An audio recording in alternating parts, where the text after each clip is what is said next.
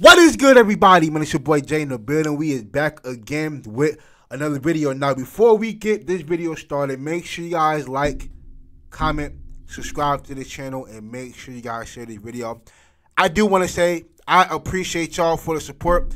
Appreciate y'all for coming through, and watching these highlights. We are going to be putting out highlights all season long, so y'all make sure y'all come back for more of these highlights, man. So this game preview that we're going to talk about right now. West Florida versus FAMU. Now, let me just put this on record right now.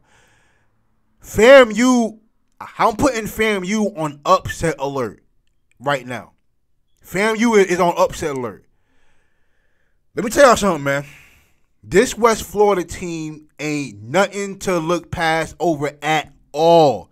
At all. This team right here got some serious dogs on it. This team is a Division II powerhouse. This team is absolutely loaded with Division I transfers on it. I think their starting quarterback was a JUCO first team All-American. They got receivers from Texas from Texas Tech, running back from North Dakota State and South Dakota State. Like, they have a bunch of Division I transfers on this team. And the crazy thing about it is that this team ain't even 10 years old at all. Like, this team got started in 2016. So 2016 was the first season ever for West Florida.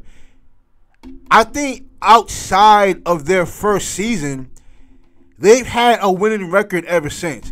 And as a matter of fact, they won the national championship in their fourth season.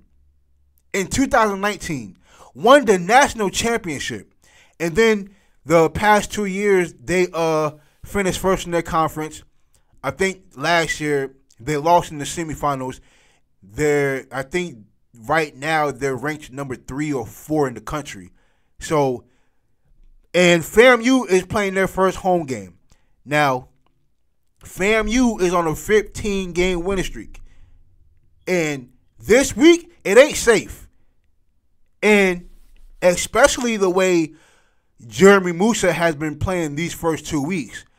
I don't know what's been going on with him these first 2 games, but this is not the same player I've seen last year. It's really not. And let me tell y'all something. FAMU last week had 5 turnovers. They threw 3 interceptions, and they fumbled the ball twice. And they still only lost by 14 points. 2 of those interceptions was FAMU driving down the field. Two of those 3 interceptions was FAMU driving down the field, and you just so happen to throw a bad pass and it gets picked off. If it ain't for them, okay, you fumble the ball twice, cool. But if you don't throw those 2 interceptions, y'all beat South Florida. Like, y'all beat them.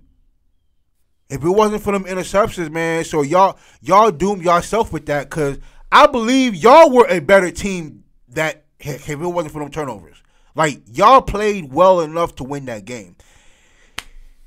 Jeremy Musa threw y'all out the game, man. And let me tell y'all something with, going back to Jackson State.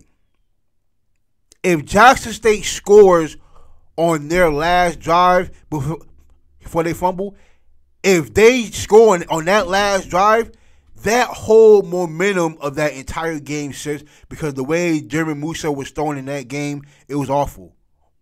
I did not like how he was throwing that game. So Jeremy Musa is going to have to show improve this week, because they're going up against a really good defense.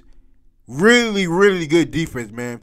West Florida is not a team to overlook at all, conference or not. You know what I'm saying? So look, you want to protect home field. Y'all are on a 15 home game win streak. I think that's the second most in FCS football currently. I think Montana is like they're first with 20. Let me see. No, Montana State. I'm sorry. So Montana State is got 20 wins, and FAMU has 15. So let me tell y'all something, man. Listen, I told y'all I wasn't gonna be long-winded with this. All I'm gonna say is FAMU, y'all have a dogfight on your hands, man. You can't take this team lightly at all, because they will beat you if you overlook them. This is a really, really good West Florida team, and I would take them seriously. I would take them serious. So that's all I really got, man. So I hope FAMU shows up and they play well, because everybody else has been playing,